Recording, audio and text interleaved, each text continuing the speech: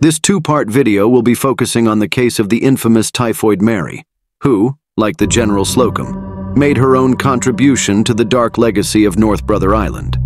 North Brother Island itself appears to be something of a hub of misfortune. The island was used as a place of refuge for those who were lucky enough to survive the 1904 General Slocum steamboat disaster, but it was also the unintended short-term resting place for the hundreds of victims whose corpses washed up on the shores of North Brother Island as a result of the disaster. The General Slocum caught fire during her morning trip up the East River, and fire spread rapidly. After realizing the gravity of the situation, Captain Van Schaik ordered the pilot of the ship to move full speed ahead until ordering pilot to beach the General Slocum on the shore of North Brother Island.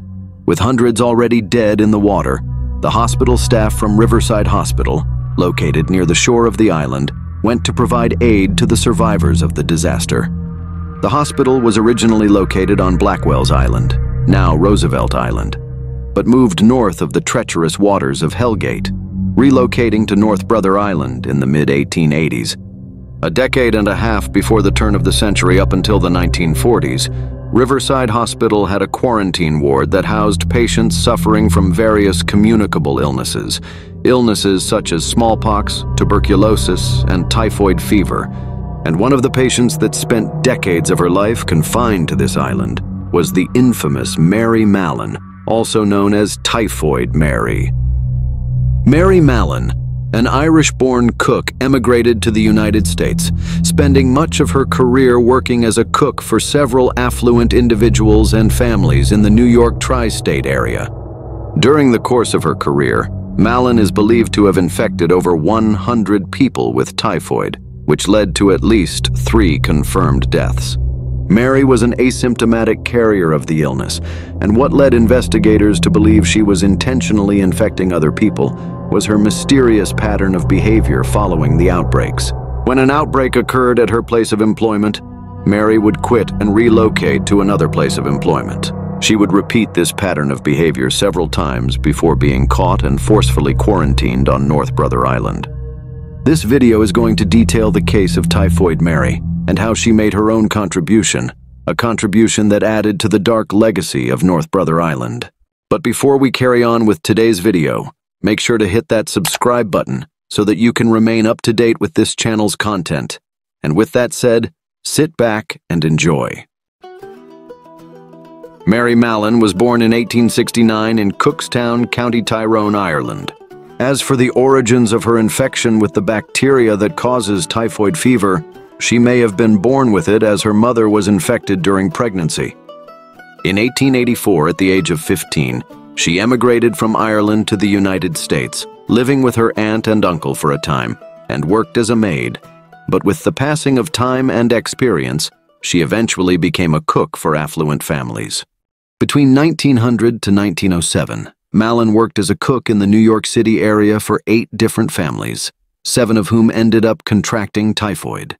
In 1900, Mary worked in Westchester, New York, where within 2 weeks of her employment, residents developed typhoid fever. Then in 1901, she relocated to Manhattan, where members of the family for whom she worked developed fevers and diarrhea.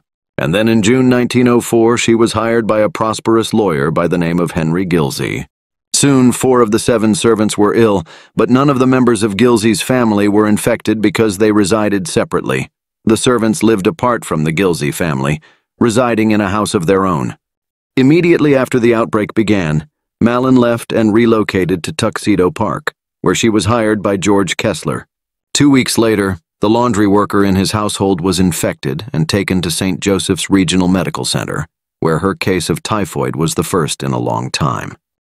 The investigator, Dr. R.L. Wilson, concluded that the laundry worker had caused the outbreak, but he failed to prove it. The laundry worker died soon afterward. Then, in August 1906, Mallon started a new job in Oyster Bay on Long Island, working for the family of a wealthy New York banker, Charles Eliot Warren. Mallon went along with the Warrens when they rented a house in Oyster Bay for the summer of 1906, and from August 27th to September 3rd, 6 of the 11 people in the family came down with typhoid fever. The disease at that time was unusual in Oyster Bay, according to 3 medical doctors who practiced there. The landlord, understanding that it would be difficult to rent a house with the reputation of having typhoid, hired several independent experts to find the source of the typhoid outbreak. These experts took water samples from pipes, faucets, toilets, and the cesspool, all of which were negative for typhoid. George Soper, an investigator hired by the Oyster Bay property owner after the outbreak there, had been trying to determine the cause of typhoid outbreaks in affluent families, when it was known that the disease typically occurred in unsanitary conditions. He discovered that a female Irish cook, who fitted the physical description he had been given, was involved in all of the outbreaks. Soper was unable to locate her because she generally left after an outbreak began, without giving a forwarding address. The Park Avenue outbreak helped to identify Mallon as the source of the infections. Soper learned of the case while it was still active, and discovered Mallon was the cook. Soper first met Mallon in the kitchen of the Bones Park Avenue penthouse and accused her of spreading the disease. Though Soper himself recollected his behavior as diplomatic as possible, he infuriated Mallon, and she threatened him with a carving fork. When Mallon refused to give samples, Soper decided to compile a 5-year history of her employment. He found that, of the 8 families that had hired Mallon as a cook, members of 7 claimed to have contracted typhoid fever. Then Soper learned where Mallon's boyfriend lived and arranged a new meeting there. He took Dr. Raymond Hubler in an attempt to persuade Mary to give them samples of urine and stool for analysis. Mallon again refused to cooperate, claiming that typhoid was everywhere and that the outbreaks had happened because of contaminated food and water. At that time, the concept of healthy carriers was unknown even to healthcare workers. Soper published his findings on June 15, 1907, in the Journal of the American Medical Association. He wrote, "It was found that the family changed cooks on August 4th. This was about 3 weeks before the typhoid epidemic broke out. The new cook, Mallon, remained in the family only a short time and left about 3 weeks after the outbreak occurred. Mallon was described as an Irish woman about 40 years of age, tall, heavy, single. She seemed to be in perfect health." Soper notified the New York City Health Department, whose investigators realized that Mallon was a typhoid carrier. By sections 1169 and 1170 of the Greater New York Charter, Mallon was arrested as a public health threat. She was forced into an ambulance by 5 policemen and Dr. Josephine Baker, who, at times, had to sit on Mallon in order to restrain her. Mallon was transported to the Willard Parker Hospital, where she was restrained and forced to give samples.